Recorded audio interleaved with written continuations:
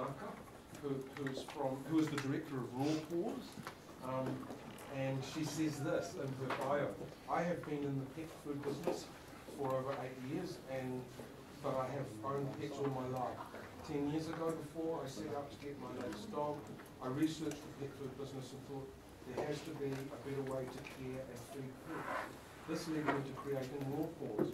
Prior to owning Raw Paws, I worked on accounting, sales and marketing for Australian and New Zealand owned companies, gaining my experience in the market. So without further ado, could you pull my paki paki to welcome Nita Maaka. Did everybody get a pack, a little gift pack? So there's some more up here if you want one. That's fine, thank you.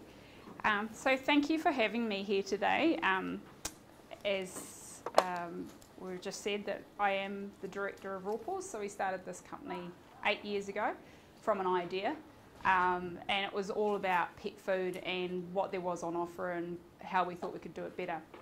But what I thought I would do is I'll give you a little bit of background about my experience leading up to starting my own business. So I was born in Wellington and did my school days in Gisborne, and basically left school at 15 with no school certificates or anything like that. But I'd already been working from 13 years old. Absolutely knew that I didn't want to stay in Gisborne. I didn't think there was anything there for me on offer.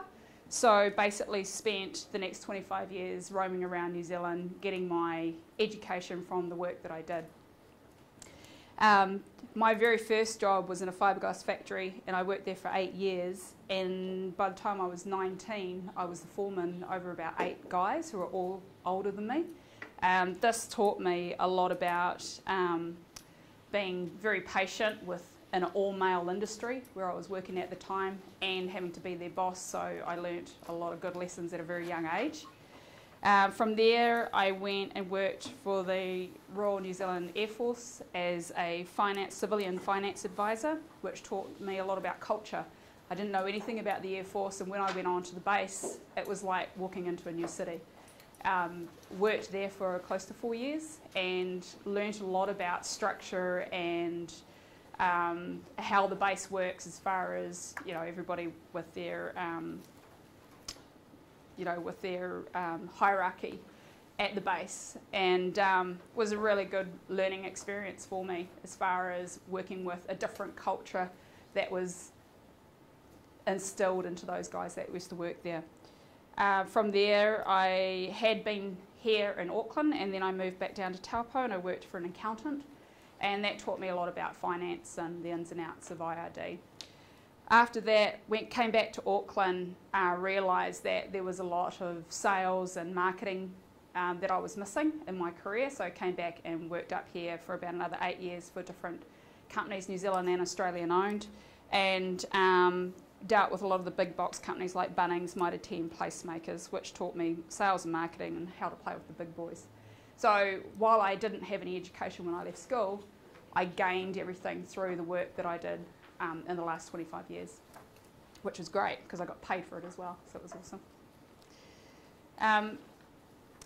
In 2010, my husband and I decided to move to Tauranga from Auckland, and while I was down there, well actually when I was in Auckland, we had actually got our big dog Diesel, who's a 70 kg bull mastiff, and we had been looking around at what food was available to feed him. The idea of feeding him a dry food that I didn't understand didn't really sit well with me, so we investigated raw feeding, and straight away I understood it, and I absolutely believe that this is the right thing to do for my dog. When we moved to Tauranga, we decided, well, I'd been working there for about 3 months and left full paid employment, and I think I left work on a Thursday, 3 o'clock, and Friday morning, 6 o'clock, I started my new business. We decided to go online, and 8 years ago, nobody in the pet food industry was online. They had websites, but you couldn't buy it online. You had to ring them or try to organise to get the food to you. There was no e-commerce website in New Zealand where you could buy pet food at that point, so we were the first to do that. The only reason we did it was because we couldn't afford a retail shop. But it actually worked to our advantage because people really understood, you know, that they could buy online, we would deliver it, and all they had to do was choose what they wanted and it would end up at their door. The whole idea of raw pet food is that we wanted to educate other pet food owners about what was available. We understood that there was a better option that we could teach people about, and what we also wanted to do was teach them about the benefits of raw feeding and why we chose to do this. Naturally, I was going against what a lot of veterinarians were telling clients, but I mean, change doesn't come about by just following everybody else, and it's one of my probably main causes. I've never followed everybody else. If I think there's something to do and we can do it better, then I'll always investigate that and follow it through.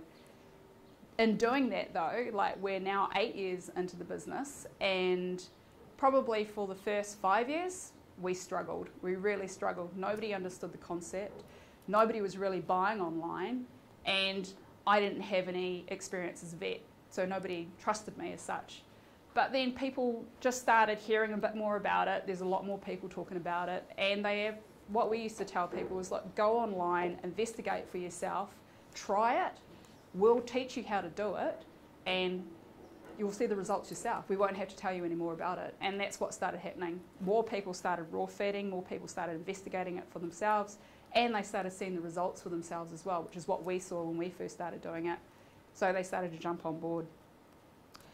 So starting a new business is really hard, especially when it comes to pets. People are very passionate here in New Zealand about their pets, and going against basically what a lot of professionals were telling them makes it hardcore when you're trying to start a new business. But we're now in a position where people actually come to us. They look for us to find out what we're doing and why we're doing it, and we advise them what we've done, and they go away, they investigate it for themselves, and they figure it out. So basically we were going against the grain. So how I understood it was the majority of pet food in the current market was not always the best options to pet owners. I believed that having an online store that offered delivery to the door is what people would want. I understood that veterinary clinics only promoted dry food. There is one vet, say like in the base of Tauranga, that promotes raw food. The rest of them promote dry food. So she was the same as us, start from the gut, and you won't have any issues with just like us as humans. If we're eating properly, we're doing the right things for our bodies, then our bodies won't give away on us. And it's the same things for cats and dogs. I also learnt that to the detriment of our cats and dogs' health was being caused by food, medicines and vaccinations. So I knew what I didn't want. I didn't want grain and preservative-filled products for my pets. I also knew that people would figure it out also if you gave them all the relevant information and taught them how to raw feed. So with our website, we didn't just have an e-commerce website, we also created an app, and on that app, which is still on there today, people can go in, because they were like, well, how do I raw feed? You know, if it doesn't come out of a packet, how do you do it? So basically, we've got our app. You can put your cat's or dog's name in it. There's one for cats, one for dogs. You put the dog's name in it, you put their age and their weight, and what it'll do is it'll come up with a calculation what to feed day and night, 2 meals a day, and the variety of the food that you need to feed to get a base balanced diet. Once people saw this and saw how easy it was, they jumped on board. It was really good. Okay, some of the facts. A lot of pet owners don't actually know some of these facts, like, for instance, cats are true carnivores, so they should eat meat every day. So these are things that we'll tell pet owners.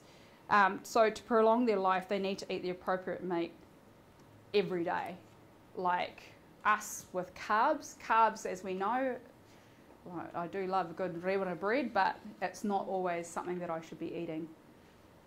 Dogs are more like omnivores, so just to give you an example, if a dog was to eat a rabbit, they would actually eat the gut content as well, and that's how they get their vegetation. And they'd eat the whole thing. They'd eat the head, the fur, everything. and every part of that is a part of the meal for them. So it's actually good for their body. Their body consumes it and revitalises itself. Unfortunately, these days, cats and dogs are dying at a lower age now than ever before. So the stats are 1 in 2 dogs will die of cancer and 1 in 3 cats will die of cancer. Yeah, it's quite shocking. But the only thing is, like cats and dogs, all they do is eat, get vaccinated and medicated. So they don't smoke, they don't drink, you know, they don't do all these things that we can do. So how is it they're now dying of cancer? So this is why we've investigated more into what the food's doing. And there are studies over in Canada where they're doing clear studies linking cancer to food, especially with dogs. And cancer is directly connected to these high death rates, and all, like I just said, all pets do is eat, get medicated and vaccinated. So I wanted to change this, which is why we started the company.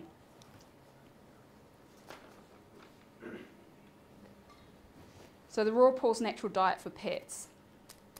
Finding a better product that we could do and do it online and have a delivery service to make it very easy for our clients was the basis of our company.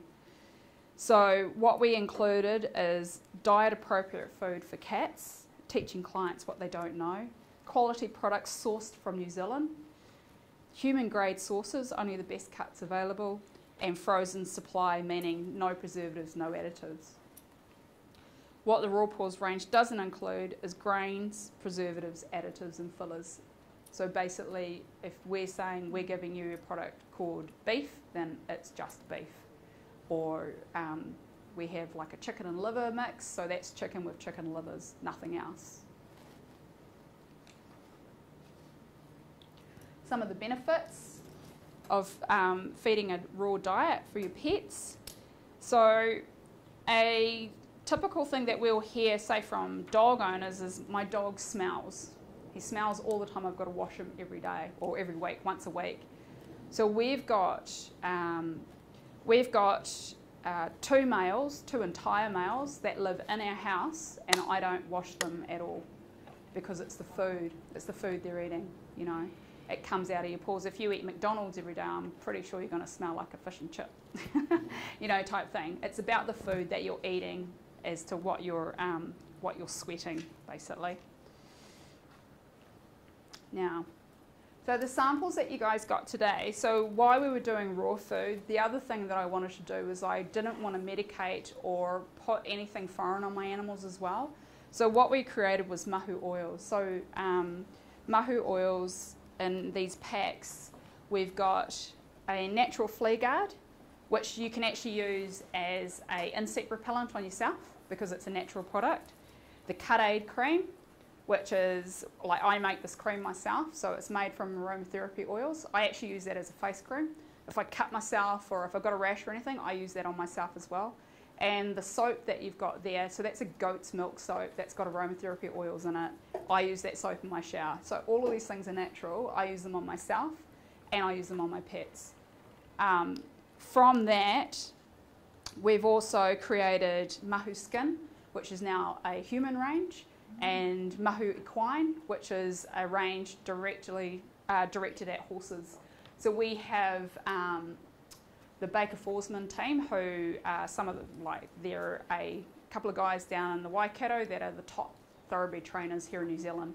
They use our cream because it's got no withholding products in it, and it works really fast.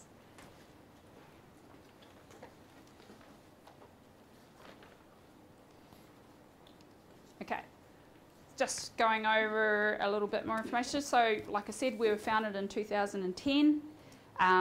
We now have 7 staff, and my belief was basically, if you can do something better, then do it. Don't hold back. That's it. Any questions? Awesome.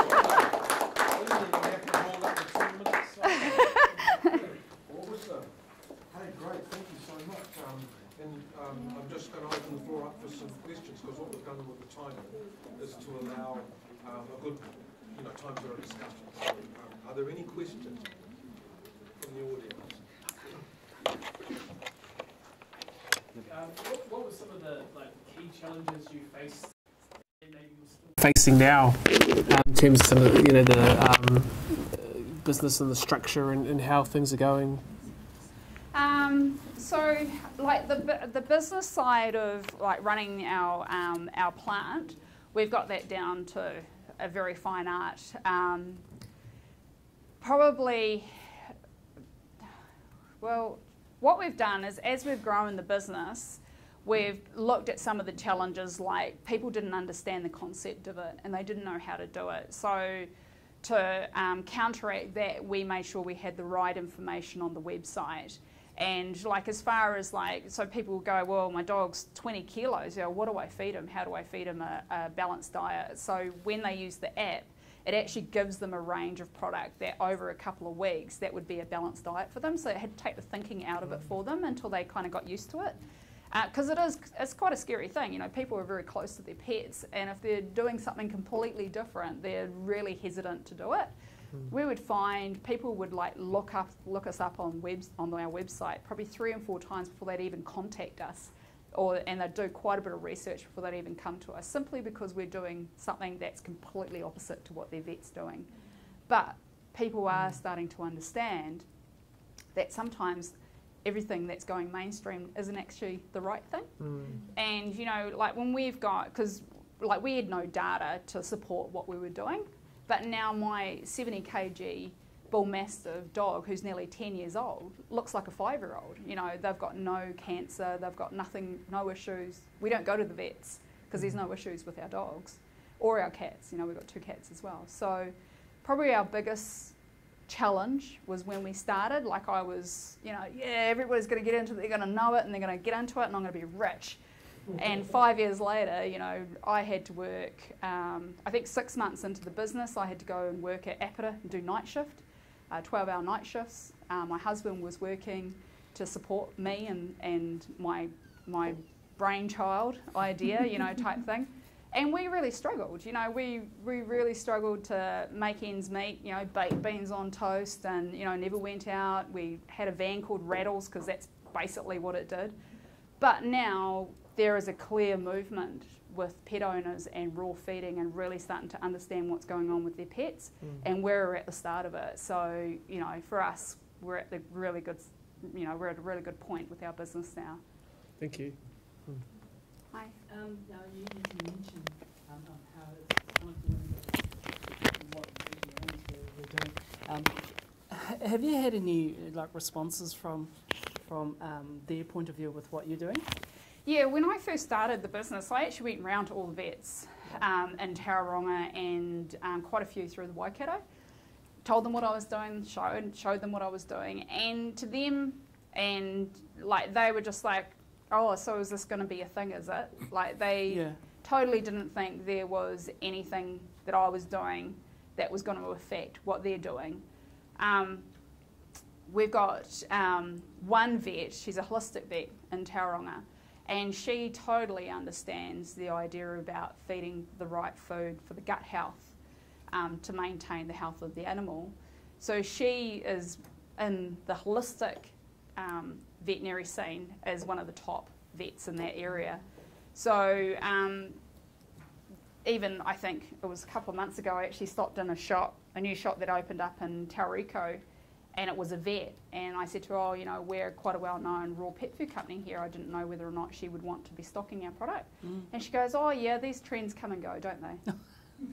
So when you mention this movement, it's the public that's moving towards you guys. It's the public, the profession is still has not. their own. Yeah, I mean, like vets have got a prominent job to do as far as, you know, a lot of the, you know, a lot of the health aspects of the animal is concerned, but unfortunately the food side is one part that's not really well looked into.